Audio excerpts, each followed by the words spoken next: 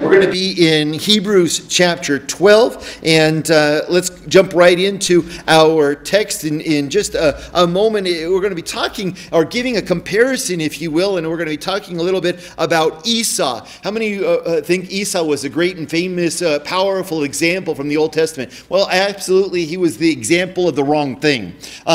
He was that one who lived in the moment. And after we've gone through this entire chapter of faith, he's going to use this and saying, since we have all of these people of faith that are cheering us on, let us run with perseverance. Perseverance is the exact opposite of somebody who sees a problem and lives in the temporary moment and is blown away by the waves of the that are out there on the ocean. The wind moves them back and forth. James talks to us about those people. And Esau was one of those who comes in, and it's crazy. I was just thinking about the text. He comes in and he says, what good is a birthright to me if I'm at the point of death? Now, I don't know what was going on in his life. I can't give some specifics on how long it had been since he had eaten last, but he was out hunting.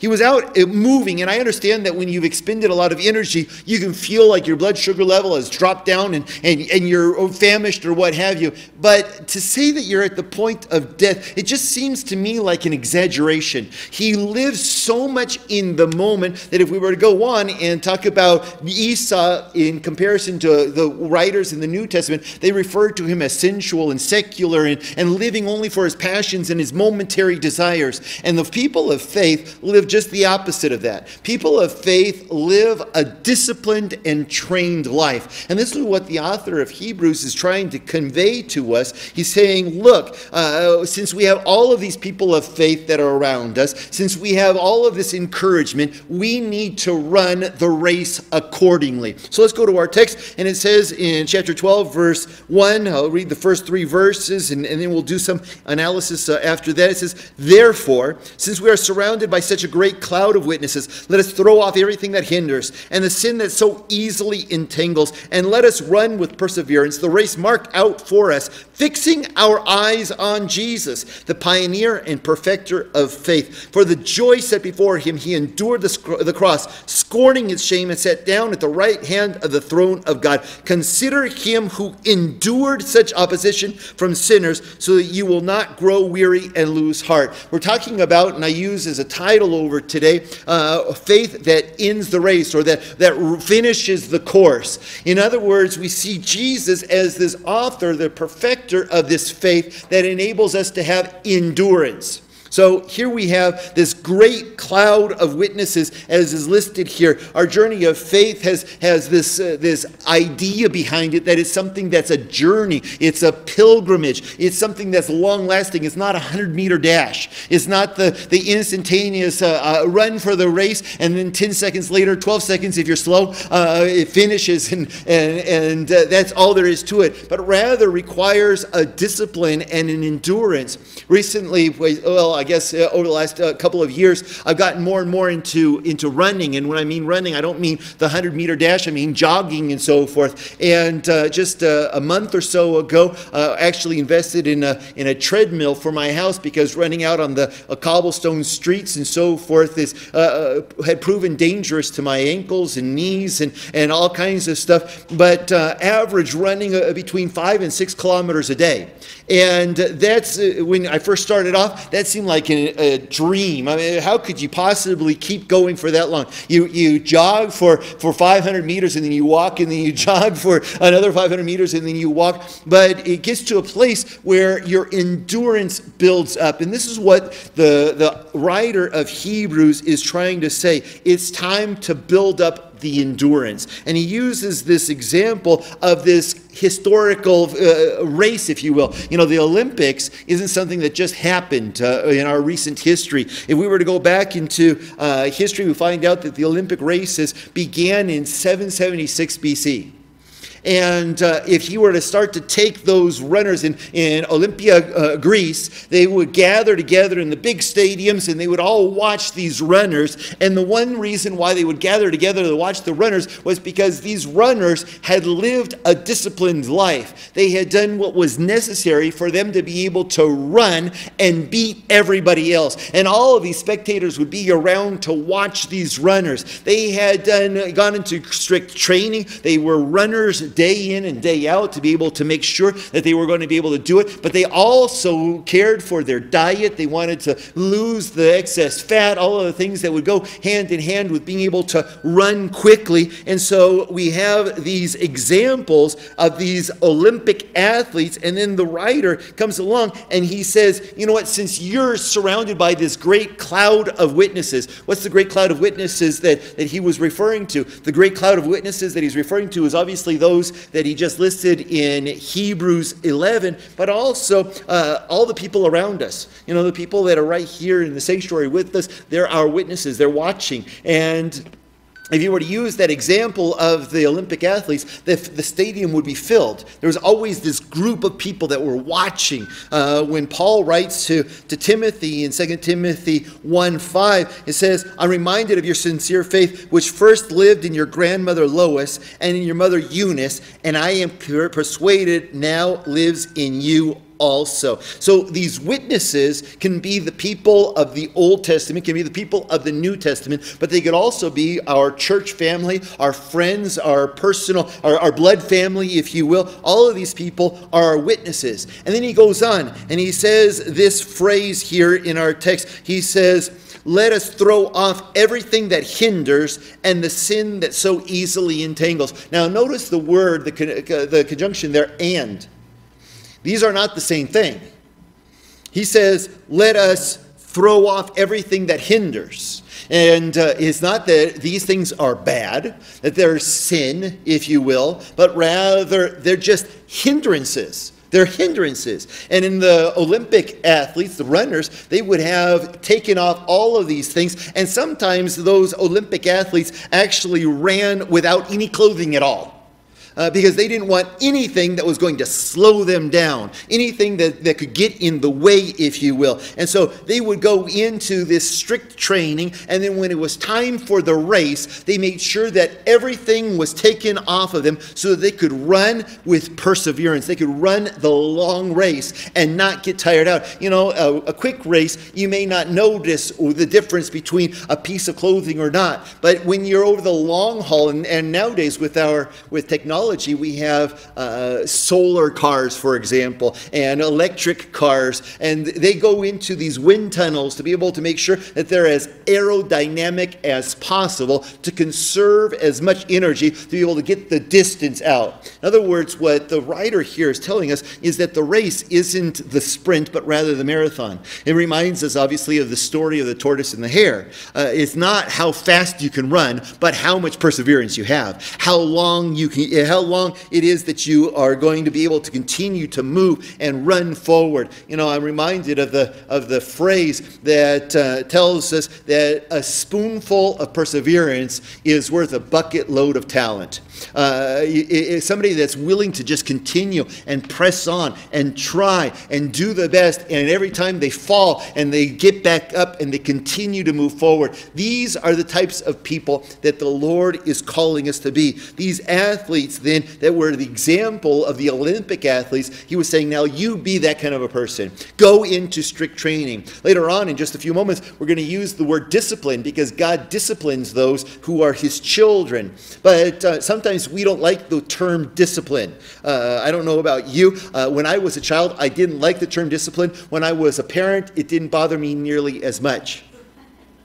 And the reality is that when we are God's children, we could think of that as a negative thing. But what I want to use, rather than the term of a father disciplining as well in such a way as a spanking, or these ideas that we have of discipline, is more along the lines of a personal trainer. The personal trainer who's trying to help you achieve your goal. Your goal is to run and be the best believer that you can be. And so God comes along in his Holy Spirit, and he's the personal trainer. In other words, he's enabling us to take out everything that's going to hinder us from being able to accomplish the things that we want to accomplish. If we want to run that 5K, if you will, we need to make sure that we do certain things throughout the day, throughout the weeks, in order to be able to get to that as the end goal. And that requires discipline, self-discipline. And the trainer will go in, and sometimes with new people that are saying, I just need to recover. We have these personal trainers, and they help us. They make sure that our form, we're doing it, the exercises the right way. They may help us set up the right diet and so forth. It's not because it was a big problem for us to have that occasional ice cream cone. But if the plan was for us to win the Olympics, the ice cream cone wasn't all that important. And so when he says here that he wants to take out everything that would hinder us, he's saying all of these things that we have sometimes a little bit too much of. You know, as believers, it's not a problem to, and I'll go out on a limb, it's not a problem to have a television, watch a television show. But there becomes a problem for some believers when they watch too much television. Hello? And not a problem that you have a hobby. It becomes a problem when it becomes consuming. And so what the writer here says is take out everything that hinders. One of the things that Jesus talks about in John 15, 1 through 2, let me read it. It says, I am the true vine, and my Father is the gardener. He cuts off every branch in me that bears no fruit, while every branch that does bear fruit, he prunes so that it will be even more fruitful. The goal is that we produce for the Lord. That's what God's plan is. And so when he is saying, I want to take off all of these things that would hinder me, it's like that sucker on the fruit-bearing tree or the tomato plant or the vine, if you will. They never produce any fruit, but it sucks up kind of some of the life. And there's Christians who spend an exorbitant amount of time in things that aren't necessarily sin, but they hinder them from running the race that God has put before him. And so the writer here comes in and he says, let us throw off everything that hinders. It may be too much to eat, too much sleep. It may be too much internet, too much television, too much. All of these things that we can say, there's nothing wrong with them in and of themselves. But too much becomes a problem. And then he says, and the sin that so easily entangles. They are two separate things here in this particular connection. And when we go into the second thing, the sin that so easily entangles, if you have things that are on your life, sin ends in death. The wages of sin is death. Let me give you an example of something that would be easily entangled. We have in the Old Testament a character by the name of Absalom. Remember Absalom? He was famous for his beautiful hair. I mean, when he cut it, everyone would gather around and say, how much did it weigh this year? You know? And that was something that could cause a problem. Matter of fact, in 2 Samuel 18, verse 9, it says, Now Absalom happened to meet David's men. He was riding his mule, and as the mule went under the thick branches of a large oak, Absalom's hair got caught in the tree. He was left hanging in midair while the mule he was riding kept on going. Now, I would say that that's probably something that easily entangles. That's what I use in my memory, in my thoughts. There's things that we have to do to try to make sure that we don't get tangled. A couple of weeks ago, my family spent a little bit of time on the beach. And one of the things that we have to be very careful with is my daughter's hair. Before we can go out to the beach, it is braided in a very tight braid to be able to make sure that it doesn't end up becoming this knotted mess, because it could get so tangly and so much a problem. We spend money on expensive conditioners to make sure that that doesn't happen, but it can and it does happen on occasion. And we have to be careful not to allow the tangles to overcome. So in reading on in verse 10, it says, when one of the men saw what had happened, he told Joab, I just saw Absalom hanging in an oak tree. Well, that's kind of probably a spectacle. It says, Joab said to the man who told him this, "What? You saw him? Why didn't you strike him to the ground right there? Then I would have had to give you 10 shekels of silver and a warrior's belt." But the man replied, "Even if 1,000 shekels were weighed out into my hands, I would not lay a hand on the king's son." But there he was hanging. And you know that it ended up causing his death, because when we have things that so easily entangle us, when we have these sins upon us, there's a problem. Paul also told Timothy in 2 Timothy 2:4, "No one serving as a soldier gets entangled in civilian affairs, but rather tries to please his commanding officer." These are the entanglements, the things that were just a little bit of this, a little bit of that, and a little bit of sin. Some people say, "Oh, that's just a little bit." Nobody will ever be hurt by that little bit. And I've heard the statement, and I'm sure you have as well, the response, "How much is a little bit?" Somebody says, "This is just a little bit of poison. You go ahead and take it." A little bit can hurt. And so the writer here, he says to us these things. He says, look, I want you to make sure that you throw off, like those Olympic athletes, taking off all of this clothing, making sure it wasn't a problem, the clothing, but taking off everything that would hinder them from running as fast as they could. Anything that would slow them down, because they had one focus. And as the church, what's our one focus? To proclaim Jesus. To proclaim Jesus. And so he says, throw off everything that would hinder you. Any pastime, any distraction, anything that would gather your attention. Throw that stuff off. And then he says, and then the sin that so easily entangles, make sure you get rid of it. Don't allow anything that would hinder you. Now, you could go back to that example I just gave of Absalom. Now, what could he have done before he went into battle? If you have a problem with your hair getting tangled in trees, what would be the wise thing? Get the haircut before you go to war, right? I mean, he knew how often he had to get a haircut, and he didn't do it. He wanted, that hair blowing in the wind look, and I'm the great warrior, and so forth. Who knows what was going on in his mind? But his hair was such that it got tangled up into the tree branches, and it caused his death. And if we just put off getting rid of that sin, oh, well, I'll repent tomorrow. Tomorrow, very well, may be too late. And he says, and let us run with perseverance, not run with speed necessarily.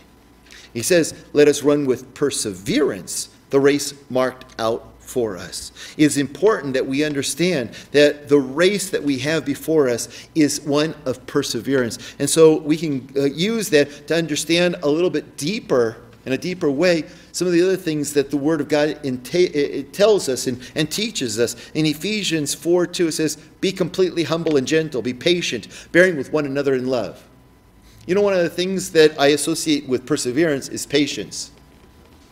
You can't be a person of great endurance and perseverance if you don't have patience. If you go in and you say, well, I have to be this marathon athlete tomorrow, you know what you're going to find out? You aren't going to be a marathon athlete tomorrow.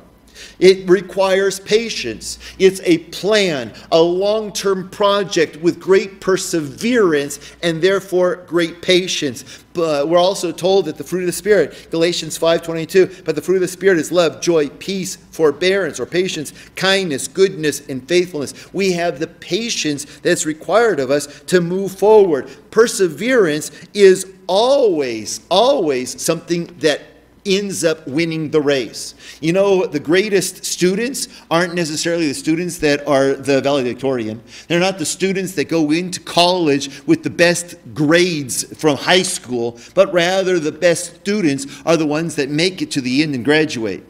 You know, if you start to look at the statistics in many of the universities, they have the incoming freshmen here at this level, and then the next year they have this many students in the sophomore year, and then the junior year, and then the senior year, and then the graduates.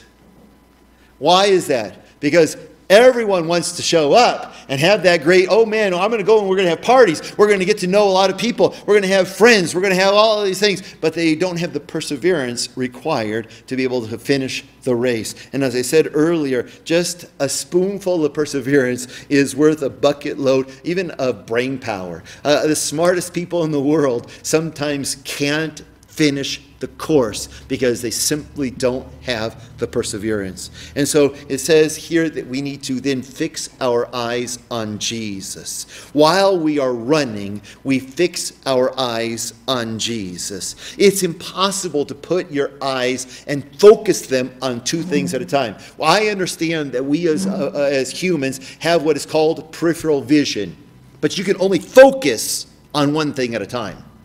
You can't focus, and you say, oh no, I can focus on two things at a time. You know what you do? You end up doing nothing well. I remember watching a television program that was highlighting these people who could multitask very well. And the one point they said, you know what, they say they multitask and it shouldn't be a problem for them to drive and talk on the phone at the same time. And so they put them on a closed course and had all of this stuff flying out at them where they had to weave around this course as a driver and have a conversation. And at the end, they said, see, told you, we did great. And then they played back the audio. Every time a thing would jump out at them, all of a sudden their conversation with the person on the phone would stop as they had to refocus and change the focus from one to another. They're not multitasking. They're not doing two things at the same time. They're just switching their focus from one to another frequently enough where they feel like they're doing both well. But what they're doing is neither of them 100%. And so Jesus is to be our focus. It's not to be the pastime. It's not to be the sin. It's not to be the things that would slow us down. But we focus our attention on Jesus. When did Peter have a problem? Matthew 14:29. Jesus says to him, come. He's walking on the water. And Peter says, that looks like fun. I want to do that. And Jesus says, come. Then Peter got down out of the boat, walked on the water, and came toward Jesus. But when he saw the wind, he was afraid, and beginning to sink, cried out, Lord, save me. If a disciple that had been with Jesus already, a disciple who was there, one of those who gathered up the broken pieces after feeding the multitude, if a disciple who had all of those experiences with Jesus in the middle of the worst and furious storm with the waves blowing could be distracted, that also is a temptation for us as disciples. And so the writer here of Hebrews says, if you're going to run the fast race or the long-term race, you have to end up with a perseverance and have your eyes fixed on one and only one thing. I'm reminded of the story of the person who was in a personal aircraft, one of those kind of ultralights, if you will, and it crashed in the middle of the desert out in Utah. And he looked around and he said, he couldn't see anything. I mean, he was in the middle of the salt flats and all of the heat and so forth. And he couldn't see anything except for one mountain at a distance. And he knew that there was a town next to the only mountain in the area. He couldn't see the town because he was so far away, but he could see the mountain. And so what did he do? Did he wander around aimlessly in the desert hoping to find water? He looked at the mountain. He said, if I keep walking in that direction, I'll be okay. And as long as he kept his eyes fixed on where he was supposed to go, he didn't have a problem. That's who we need to be. We need to be the people who keep our eyes fixed on Jesus. Isaiah 26:3 says, you will keep in perfect peace those whose minds are steadfast because they trust in you. If we're steadfast, trusting in God, we need to have that ability to move forward for the long haul. Jesus didn't call us to be a Christian for the day. He's not calling us to be day workers, but rather lifelong disciples, believers.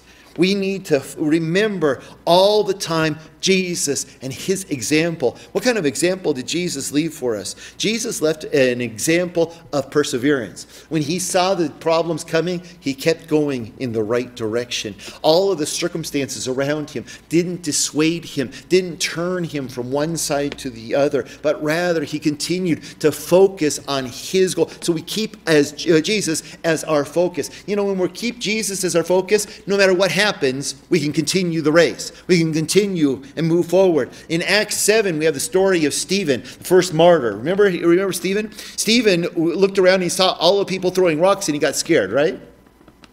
No, that's not what the scriptures say. He looked up and he said, "Look, I see the Son of God, Son of Man." And everyone got angry with him. And what did he do? He saw the glory of God. And what did he do as a result of having his eyes in the right spot? Not only did he give up his life, but he also followed the example of Jesus, who forgave even from the cross. And he said, "Father, forgive them." That was the natural response of having had his eyes on Jesus. He had a couple of secrets that I want to remind you of. First of all, the scriptures clearly say that he was full of the Holy Spirit. We need to walk full of the Holy Spirit. How do you stay full of the Holy Spirit? Making sure that you have nothing that's holding you back. We focus. This is my life. The Olympic runners said, "This is my life. I'm going to be the best. I'm going to be the fastest. I'm going to win the Olympics." And as believers, we need to take and get rid of all of the things that would slow us down. Prune us of all of the sins so that we could do what God wants us to do. So the discipline of God can come upon us. Not that discipline as a harsh taskmaster, but the discipline as a father. The discipline as the trainer who says, "You could do it. You can continue on." Going back to our text, then we pick up in verse 4. "In your struggle against sin, you have not yet resisted to the point of shedding your blood. And have you completely forgotten the word of encouragement that addresses you as a father addresses his sons? Or son, he says, 'My son, do not make light of the Lord's discipline, and do not lose heart when he rebukes you, because the Lord disciplines the one he loves, and he chastens everyone he accepts as his son.'" I want to tell you that there's a great difference between the word discipline here and the punishment, if you will, in the Old Testament. When God sees the promised land and they're full of all of these other nations, and he says, "I'm going to punish them. I'm going to destroy them." That was not like a son.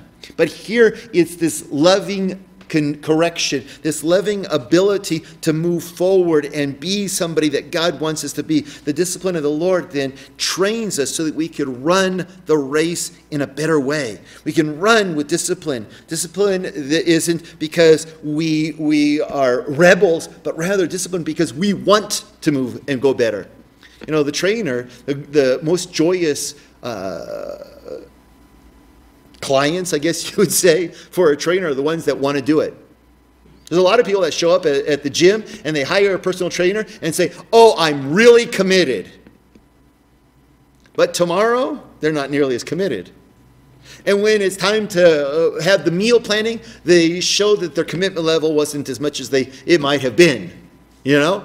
And these people are, the trainers are there because they're paying me. But it's not a joy for them. The teachers who have joy in their students are the students that do the best. I was watching a show of Andy Griffith, and Opie comes in and he says, "I'm not worried about my homework because I think the teacher likes me." And he says, "You know, Opie, liking you has nothing to do with it. You have to do the work." "No, I know that liking means something of good grades because so-and-so is the teacher's pet. She loves that person and she always gets A's." And Andy says to Opie, "Well, you ever think that the reason why the teacher likes that student so much is because she studies and gets the good grades?" That's who we are. We are pleasing to the Lord when we strive and we want to get rid of all of these other things. We respond to the discipline, the training experience. James 1 verses 2 to 4 says, "Consider it pure joy, my brothers and sisters, not because you're masochists. Whenever you face trials of many kinds." Why are we considering that joy? Because we know that that's God helping us be trained so that we could run with perseverance, that we could do what we need to do in Him, because you know that the testing of your faith produces perseverance. And let perseverance finish its work so that you may be mature and complete, not lacking anything. We need to be these people who are persevering, moving forward with that example that is Jesus. We go back to our text. It says, endure hardship as discipline. God is treating you as His children. For what children are not disciplined by their fathers? We don't beat them. I can remember hearing one preacher, and he must have been kind of an obstinate little boy, because I remember him saying that his father would come in, and his father was a gentle man and really represented God. And his father would come in and say, "Now, son, this is going to hurt me a whole lot more than it's going to hurt you." And the boy would look up to his father and say, "Dad, don't put yourself through it."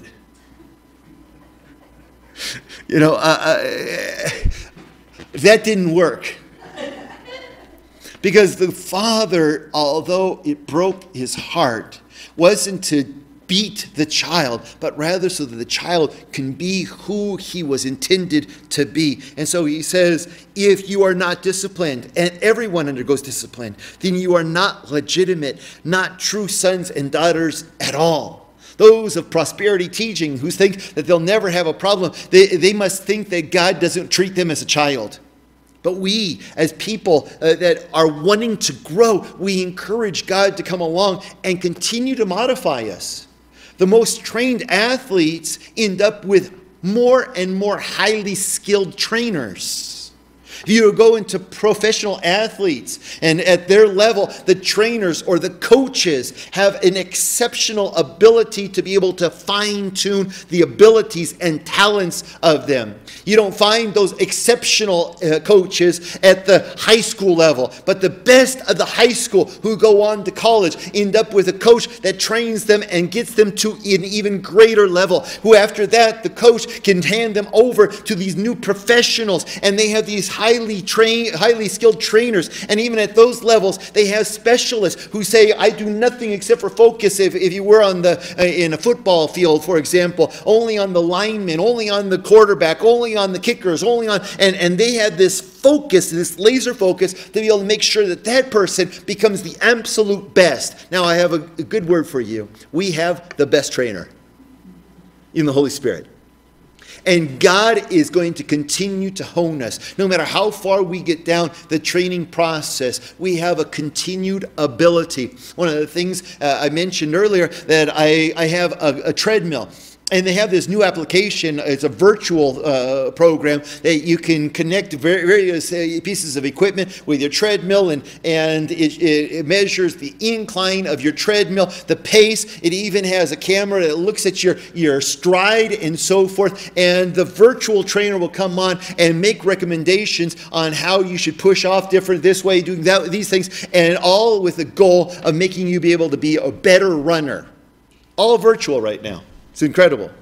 And the same thing, the Holy Spirit comes along and says, moreover, in verse 9, we have all had human fathers who disciplined us, and we respected them for it. How much more should we submit to the Father of spirits and live? They disciplined us for a little while as they thought best, but God disciplines us for our good, in order that we may share in His holiness. The reason for the training of the Holy Spirit is that we also would walk in holiness. That we get rid of all those other things that would distract us. In verse 11, no discipline seems pleasant at the time, but painful. You take any athlete that's out there running, and the coach says, one more lap. I remember when I was in high school on a football team, and they would say, one more back and forth with burpees, and everyone on the team would give the same response. Oh. And for some reason, the coach never got the cue. Never said, oh, in that case, if you don't want to go, it's okay, hit the showers. He never brought out the tray of donuts for us. Never tried to make himself more favorable in our eyes. Never. And he kept explaining it to us. He would say, you know what? The choice is yours. Do you want to be football players or not? Do you want to win or not? And if you want to win, you need to do this. You don't want to win? You can go on in. And when we would go, oh, again? He'd say, anyone who doesn't want to win, who doesn't want to be on this football team, you can go in. You know what? It was crazy. Nobody left. The incredible peer pressure of high school, you know? Nobody left. We never gathered together and say, you know what, if we all walked off the field, you think that he wouldn't want us back? Because after all, this is his job. Never dawned on us. But with the Holy Spirit, he's wanting our very best. No discipline seems pleasant at the time, but painful. Later on, however, it produces a harvest of righteousness. You know, when I was out there on the football field and being trained and so forth, and I hated it, but when my name showed up in the newspaper, it seemed a little bit less painful. You know what I'm saying? Later on, however, it produces a harvest of righteousness and peace for those who have been trained by it. Therefore, strengthen your feeble arms and weak knees. You have to move forward. You have to go into training. Make level paths for your feet so that the lame may not be disabled, but rather healed. So this is our encouragement to submit ourselves to our Father who is training us. So the responsibilities and privileges that we have in knowing Jesus, the NIV version says here above verse 14, warning and encouragement. It says, make every effort to live in peace with everyone and to be holy. Without holiness, no one will see the Lord. And so make every effort to live at peace. Now, that's within our ability, obviously. You can't live at peace with people who want to be always hostile. But we have certain obligations. Jesus says in Matthew 5:9, blessed are the peacemakers, for they will be called children of God. In Matthew 5, verses 23 and 24, therefore, if you are offering your gift at an altar, and there remember that your brother or sister has something against you, leave your gift there in front of the altar. First go and be reconciled to them, then come and offer your gift. So peace and living at peace with others is something that God wants from us. In Romans 12:18, if it is possible, as far as it depends on you, live at peace with everyone. Do not take revenge, my dear friends, but leave room for God's wrath, for it is written, it is mine to avenge, I will repay, says the Lord. On the contrary, if your enemy is hungry, feed him. If he is thirsty, give him something to drink. In doing this, you will heap burning coals on his head. Do not be overcome by evil, but overcome evil with good. And so we live at peace with others, that our conscience isn't constantly attacking us. But then it says to live in holiness. In holiness. Now, holiness is comprised of two separate parts. If you were to look at holiness, you have the part that is my job and the part that is God's job. The part that I have a responsibility to do and the part that God is doing in me. The first step of justification. This is what God proves out. And he says, I have done this. I am doing this in you. Romans 4:5 mentions this. And then we have that process of regeneration. It's something that is given to us. That's still God doing it. But the sanctification, this process, it's a series of events in our lives that we cooperate with. When God says, get up and run, as the good trainer, we get up and run. We do the things required of us to walk out that holiness. 2 Corinthians 7:1 says, therefore, since we have these promises, dear friends, let us purify ourselves from everything that contaminates body and spirit, perfecting holiness out of reverence for God. Do you hear our part in that?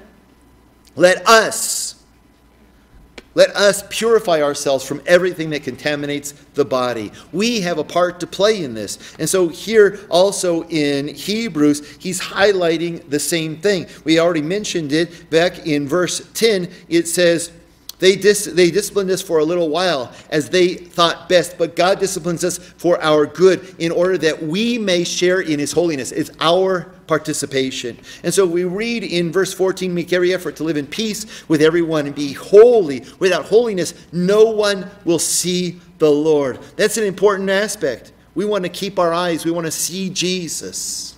He is the one. We are the ones that are required to have our eyes fixed on him.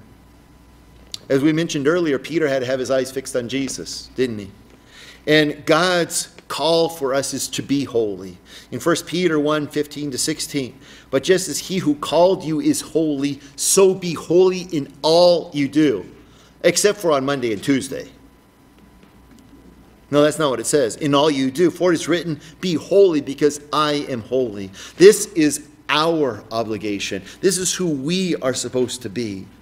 And so we move and we see that we have a part to play in our holiness. We don't want to fall short of that grace that God has for us. See to it that no one falls short of the grace of God and that no bitter root grows up to cause trouble and defile many. Now notice what he says here. Make sure no one falls short. There's a lot of people, a lot of teachers in churches that say that grace, you can't reject it. Grace is something that God offers. It has nothing to do with you. That's a false teaching. Because here, clearly, we see that grace is something that God is extending to us, and we can say, no, I don't want that, or yes, I do want it. If we read in our context here, it says, see to it that no one falls short of the grace of God, and that no bitter root grows up to cause trouble and defile many. Again, we go back to the things that we can permit in our lives. Now, where do bitter roots come from typically? Typically, a bitter root comes from past experience. We don't normally have a bitter root grow up in our lives. My experience as a pastor for a number of years isn't that people have a bitter root because they hear a story of some injustice that happened in Africa. A bitter root typically is something that we have had happen to us, and then we meditate on that, and we say that's just not right. God should have done something different, and we permit a bitter root. Well, if we go back to the very beginning of our study today, what the writer says is let us take off everything that would hinder us. We have a choice of what we focus on, what we meditate on, our heart's desire. It goes on in verse 16, see that no one is sexually immoral or godless like Esau. Here we have Esau mentioned. That you just desire the temporary things. That you don't understand that God has a long-term project that he's using us for. Faith enables us to move forward. And he goes on, he's talking about Esau, who for a single meal sold his inheritance rights as the oldest son. Afterward, as you know, when he wanted to inherit this blessing, he was rejected. Even though he sought the blessing with tears, he could not change what he had done. And notice what it says here, what he had done. If you go back into that story, there was a birthright and there was a blessing. And you could say that the blessing was something that was stolen. Remember how mom comes along and he says, oh, Sonny, my youngest, my favorite, and here, let me dress you up because Esau's gone out to hunt and you can get the blessing of your father. You remember the story? And she puts on sheepskin or lambskins on his arms and dresses him in Esau's clothing, and he fools his dad into giving him a blessing. But what does it say here? It says he could not change what he had done. He had put down, he had thought it small, this blessing.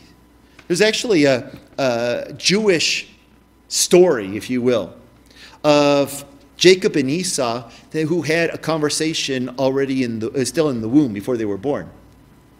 And Jacob, according to the Jewish legend, Jacob told Esau, look, the area that we're about ready to go into is comprised of two phases. The first phase of everything you see, all the things that you could enjoy. And then there's a later phase later on that you can't see, but it lasts a little bit longer. He says, I'll make you a deal.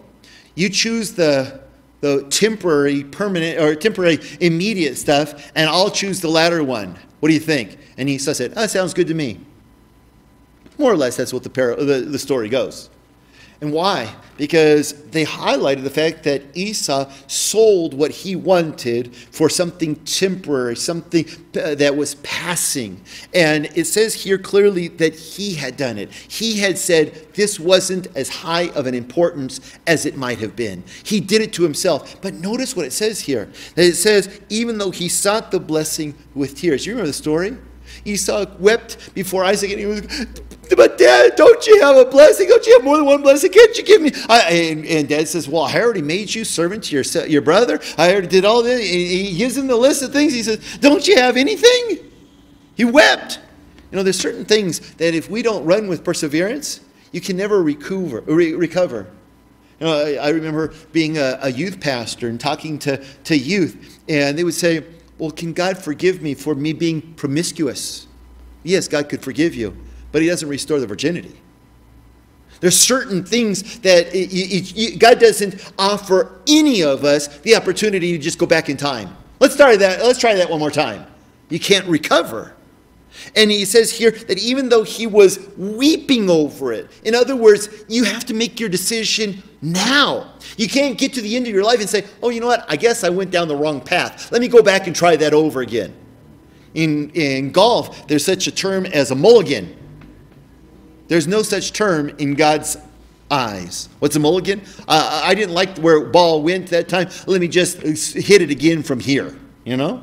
And that doesn't work. You can't just go back and pretend like it didn't happen. God doesn't operate that way. And so he says, these are the things that we need to do. Make sure you don't fall short of the grace of God. Live with perseverance right now. This is our obligation, that we live with that perseverance and we don't give up. In verse 18, you have not come to a mountain that cannot be touched and that is burning with fire, to darkness, gloom, and storm, to a trumpet blast, or to such a voice speaking words that those who heard it begged for no further word to be spoken to them, because they could not bear what was commanded. Even if an animal touched the mountain, it must be stoned to death. The sight was so terrifying that Moses said, I am trembling with fear. We're obviously talking about Mount Sinai. As everyone gathered around, and everyone said, no, Moses, you go. He says, we're not living on that mountain. That's not the way that we are living right now. But rather, we have this privilege to live on Mount Zion. We have this great contrast of the sadness, of the darkness, of the gloom, of the pain that was in Sinai in comparison with Zion, where we see this clarity and this joy that is ours. And God is inviting us into this relationship with him. He goes on and says, but you have come to Mount Zion, to a city of the living God, the heavenly Jerusalem. You have come to thousands upon thousands of angels in joyful assembly, to the church of the firstborn, whose names are written in heaven. You have come to God, the judge of all, to the spirits of the righteous made perfect, to Jesus, the mediator of a new covenant, and to the sprinkled blood that speaks a better word than the blood of Abel. And so here in this text, we are contrasting again the old with the new, and the joy that is ours if we just stay the course. See to it that you do not refuse him who speaks. They said, I don't want it because it's too scary. And here in the New Testament, sometimes we have this misperception amongst the church who says, well, God's a God of love. I can just do whatever he wants and whatever I want, and he won't do anything about it because after all, he wouldn't condemn me. And he clearly is saying here that we have this ability to refuse, even when it's in a joyful manner. We could refuse, and we could have a problem. If they did not escape when they refused him who warned them on earth, how much less will we, if we turn away from him who warns us from heaven? At that time, his voice shook the earth. But now he has promised, once more I will shake not only the earth, but also the heavens. The words once more indicate that the removing of what can be shaken, that is, created things, so that what cannot be shaken may remain. Notice here in Mount Sinai, the earth shook. God comes down and everything is shaking and trembling, and they see these billows of smoke and all of this stuff that's terrifying to them. But here, the new is going to have a shaking that's not only on earth, but in heaven as well. Everything is shaken. Since then, therefore, since we are receiving a kingdom that cannot be shaken. If everything is shaken up, everything that isn't long-lasting and able to stand the test, that's what's going to be the solid. Jesus looked at Peter, and after Peter had said, "You are the Son of God," he says, "Peter, upon this rock, I will build my church." Now, what does he mean when he says that rock? The rock that cannot be shaken. What's going to last? And all of the things that we could be distracted with and not running with perseverance. All of the things that would entangle us, the sins, and all of the pastimes that may be okay and not sinful, but they just distract us. All of these things, if we enable ourselves to get distracted with all of those things, they're going to be shaken and they're going to be gone, and we're going to say, "Oh, I'm lost. What's happening?" But if we fix our lives over and build our lives over the rock, when the storms come, when the earth shakes once again, Jesus used it as that parable. The wise man built his house on the rock. And when the storms came and hit that house, it didn't fall. But the foolish man built his house on the sand. And you remember what happened when the storms came? Great was the crash. That's what Jesus says. Therefore, since we are receiving a kingdom that cannot be shaken, built on that rock, let us be thankful and so worship God acceptably with reverence and awe. For our God is a consuming fire. Our trainer is constantly motivating us. And what a blessing to God as we have an ear inclined to hear him that says, "Yes, I can do it."